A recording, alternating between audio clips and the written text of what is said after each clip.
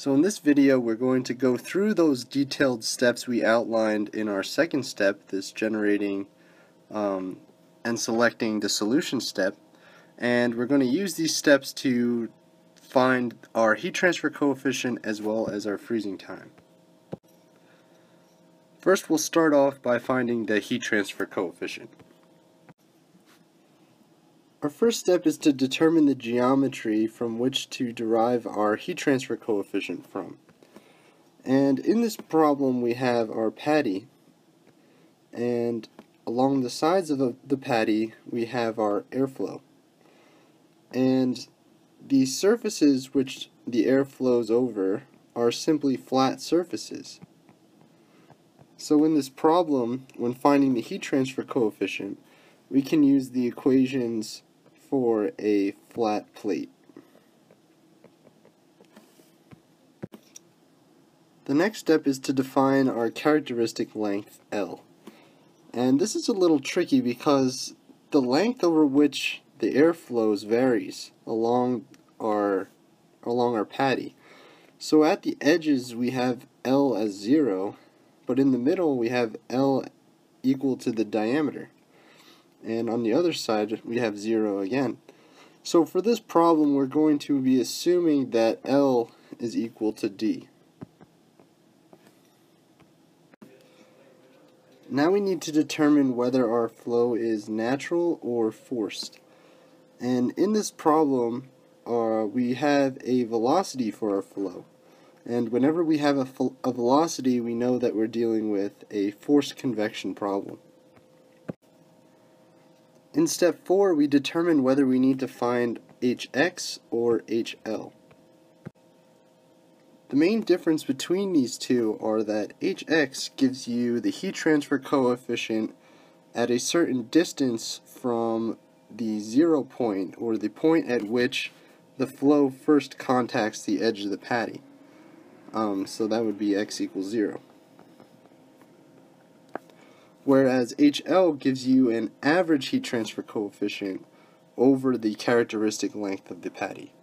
And HL is more appropriate in this problem because we're just concerned with finding some heat transfer coefficient to determine freezing time. In step 5, we determine whether the flow is laminar or turbulent. And the way to do this is to find our Reynolds number. So using our equation for Reynolds number and plugging in our variables, we find that the Reynolds number is less than 2 times 10 to the 5, so we're dealing with a laminar flow.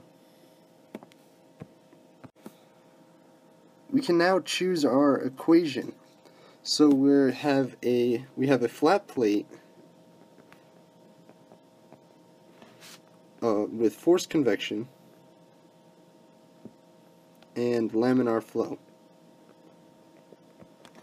So using these three conditions, we can determine that this is the appropriate equation to use, and the left side of the equation comes from our Nusselt's number, or our average Nusselt's number.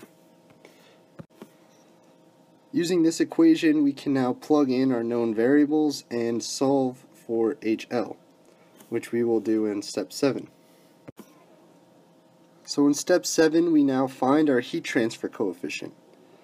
And we're using our equation we derived earlier.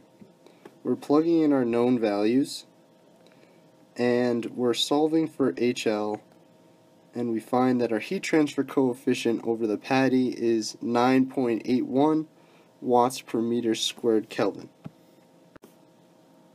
Now we move on to finding the freezing time. Our first step is to define the characteristic length. Now the characteristic length L in this part of the problem is different from the characteristic length we used in the convection part of the problem. So in this part of the problem, heat is being lost evenly or symmetrically from the middle of the patty to the outside. And this is occurring on both sides of the patty because we have flow on either side. So if we imagine our center line as x equals 0, then our characteristic length is simply half of the thickness of our patty. So we can find our characteristic length to be 0.01 meters. The next step is to find the latent heat. So because we're only freezing the water within the patty, we need to determine the latent heat of the tissue by taking the latent heat of water and multiplying it by the water content inside the patty. So we're told that there's 75% water in the patty, so we multiply the latent heat of water by our water content in fraction form and determine our latent heat of the tissue. Now we determine the thermal conductivity of the patty. So we're told that the thermal conductivity of the frozen patty is 1.4 watts per meter Kelvin. And this is just given in the problem. The next step is to choose the equation given the geometry as well as the boundary condition. So in this problem, because the thickness dimension of the patty is much smaller than the radial dimension, we could treat the patty as a slab. And we also know that in this problem we can't ignore the effects of convection. So we use the equation derived in the textbook for a convective boundary condition for a slab.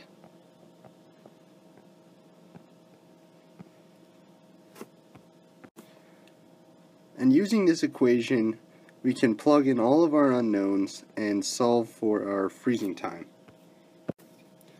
So in step 5, we just plug in chug and find our freezing time. So we're using our equation we found earlier, we're plugging in our known values, and we're finding our freezing time as 1.47 hours.